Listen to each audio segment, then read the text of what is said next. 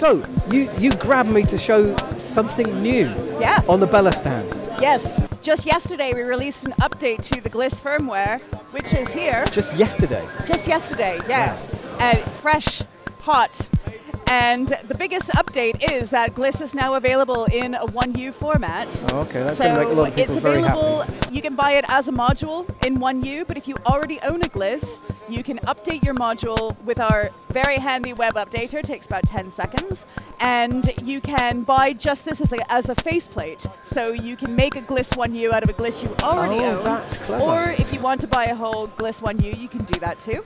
But this is a free upgrade available for all current Gliss owners, and it's shipping with all new modules going forward. And it also has a bunch of new features. So we have the usual control mode, and here I'm controlling the pitch of this system. And we also have our good old record mode. Here I'm using the record mode as being triggered, and I'm using that to control the envelope. And down here, this is one of our new features, is in control mode, we have customizable slew rates.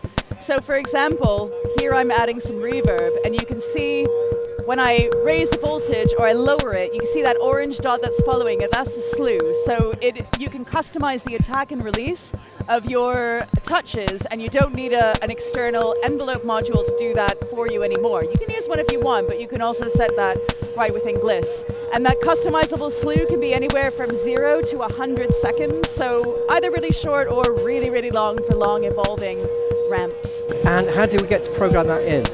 Oh, well, you go into the menu by holding down the button and tapping twice, and it's a whole new selector in control mode is down here. And now you've got four selectors. This is the top output attack, top output release, bottom output attack, and bottom output release. Got you. And you slide this around.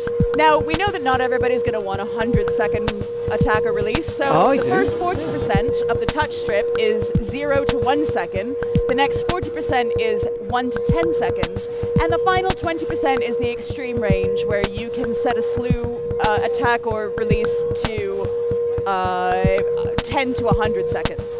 So you can customize each one, really easy to do. You can do it on the fly, you can edit it as you're performing, if you really want.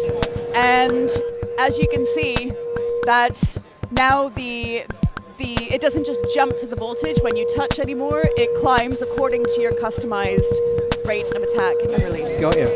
Is there a cheat sheet available so we can get to learn all these things?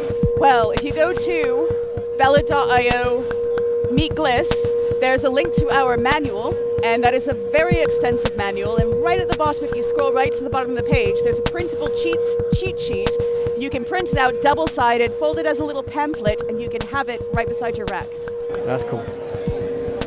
So, just to summarize, new form factor and new firmware all released yesterday. Yes, and there's a bunch of new features. It's just one, the new attack and release. We've got about 5 or 6 new features, so come check it out. And if you have a Gliss already, you can upgrade to this new firmware for free. Many thanks. Thanks.